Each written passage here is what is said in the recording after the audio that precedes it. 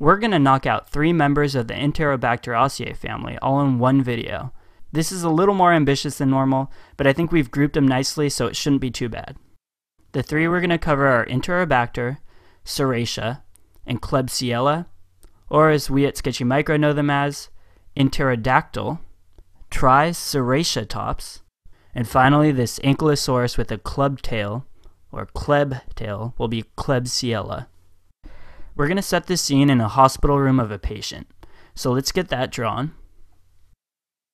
Alright, now we'll give this guy an oxygen mask, and this will represent that he has pneumonia. And down here we're going to have this bag of urine hanging off the bottom of his bed, and this is to show you that he has a urinary tract infection. And as you probably guessed, pneumonia and UTIs are the 2 most common illnesses caused by these bacteria. And the reason we chose the hospital is because all of these are really important nosocomial infections, or hospital-acquired infections.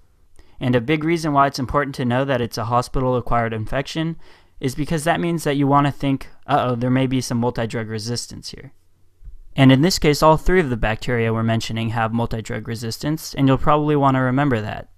And we'll make sure to do that by drawing a bunch of pills on the ground next to the patient to remind you that patients in hospitals are taking a lot of antibiotics, so a lot of the bacteria that you find in hospitals are multi-drug resistant, and that goes for these 3 especially. And when you get a question on how to treat an infection by one of these guys, you'll want to think along the lines of a carbapenem, where resistance typically isn't seen. So far we have that they're all multi-drug resistant, and that they're all nosocomial infections, and they most often cause pneumonia and UTIs. And there's really only one more important shared feature that we have to cover, and that's that they all ferment lactose.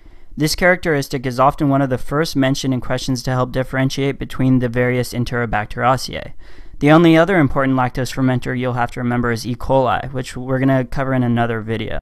So right away, if you see that a culture can ferment lactose, these could be part of your differential. So to remember this, we're going to draw a milk carton because, of course, milk has lactose. So when you see it, you should think lactose fermenters.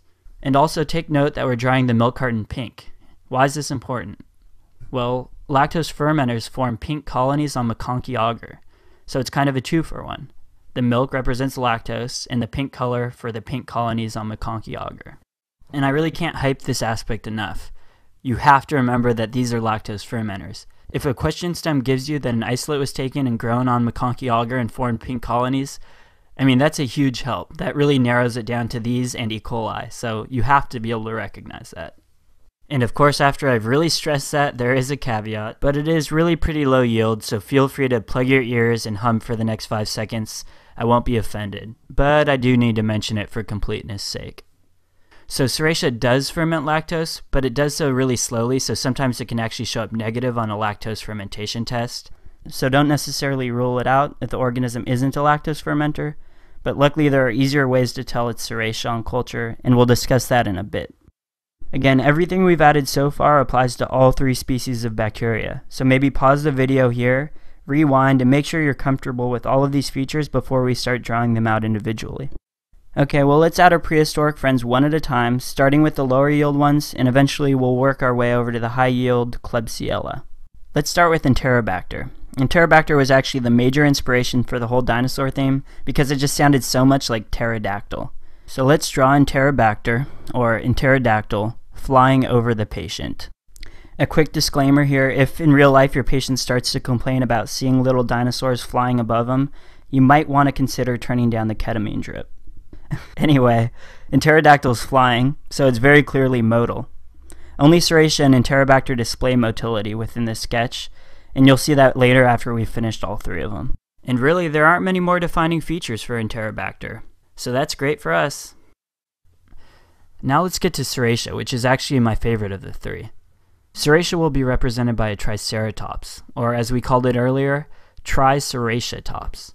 And we're drawing him as if he were kind of in motion, charging with his right arm up. This is to remind you that he too is modal. Remember, of the 3, only Klebsiella will be immodal. So let me tell you why Serratia is my favorite. It produces a red pigment when cultured, and you've probably actually seen this pigment and just didn't realize it.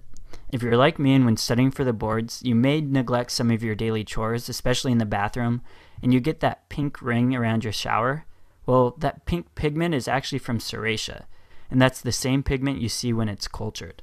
So you can think about that the next time you shower, or you can remember that Triceratops is bright red, so that should remind you of the red pigment that Serratia produces. Alright, so if you had a really awesome childhood, then you probably went through a dinosaur phase like I did. In fact, if you were a boy and you didn't want to be a paleontologist, I'm willing to bet you probably didn't have many friends. But on the other hand, if you really like dinosaurs and actually became a paleontologist, you probably still didn't really have many friends. I'm just kidding. I know we have a massive paleontology following, so I don't want to offend any of you. Anyway, if you know dinosaurs, then you've probably heard of the Ankylosaurus. You might also remember they have that club-shaped tail, and that club will remind us of Klebsiella. And actually, our club tail will have these 3 spikes that have A's in them. And these are 3 A's to remind you of the 3 A's of Klebsiella, which is alcoholics, abscesses, and aspiration. That means that they commonly infect alcoholics, they commonly create abscesses, and they commonly get started from aspiration. And the Ankylosaurus also has these really thick shell-like scales on its back, and this is perfect for us because Klebsiella actually has a capsule. So we'll cover the spiky scales on his back with this mucus substance to remind you of polysaccharide capsules. So how can you tell that Klebsiella is the cause of a patient's pneumonia? Well, a common clinical feature that becomes kind of a buzzword for many students is that these patients cough up a currant jelly sputum. The boards don't generally go for such obvious buzzwords, but you may see it in your class exam, so we'll include it. So we'll draw Klebsiella knocking over a jar full of currant jelly. That should be a pretty obvious reminder. Additionally, the jar has spilled its contents all over Klebsiella, and it's sticking him to the table, almost like a tar pit. And this demonstrates that Klebsiella is the only one of the 3 that's immotile, especially in contrast to the other 2 which are clearly active and definitely demonstrating motility. And a little subsketch we'll include just for fun is this chest x-ray. And you'll notice, if you look closely, you see this cavitary lesion on the patient's right lobe. Well, that's to remind you that Klebsiella, forms abscesses, but also that if you looked at this chest x-ray, you might originally think it was TB. So in a question stem, you might get something where, they originally thought it was TB, or something that really makes you think it is TB, but you have to keep Klebsiella in mind. And lastly, you should know that Klebsiella is urease positive. So to represent this, we'll use our bottle of ammonia and have the patient spraying Klebsiella specifically. So you know it's just Klebsiella that's urease positive. And that wraps up 3 bacteria in one video. I hope you enjoyed it.